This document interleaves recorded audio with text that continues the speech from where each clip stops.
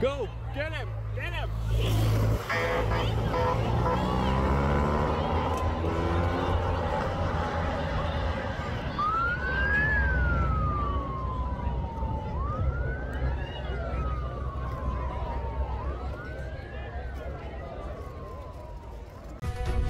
Within the last 2 hours, the man accused of driving his truck through Portland's Grand Floral Parade appeared in court. 42-year-old Sidney Sean Mecham is accused of driving a truck through the barricade and toward crowds.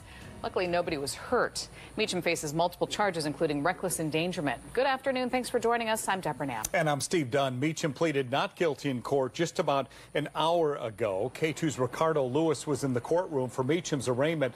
Joins us live from the Multnomah County Justice Center now. And Ricardo, Mecham's attorney offered up an explanation for what he says happened on Saturday. Yeah, the attorney representing him says while it is concerning what happened, he suggested that Mecham was disoriented and trying to get out of a difficult situation. That's what he said in court today. And the man that took that video that you're about to see says this was a terrifying situation and this all could have ended differently. So it started with tires screeching behind me. A scary situation unfolding on what was supposed to be a joyful day at the Grand Floral Parade on Saturday morning.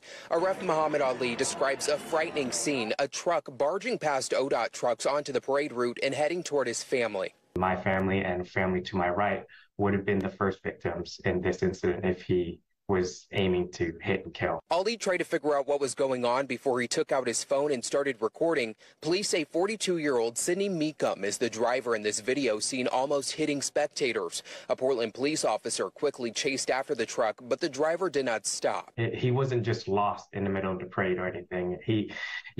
I saw his eyes and I saw his face, and you can see there was some sort of road raging going on, like he was angry at the situation. Mecham appeared in court Monday afternoon. He faces multiple charges, including eluding a police officer and reckless endangerment. Hey, what did you guys do?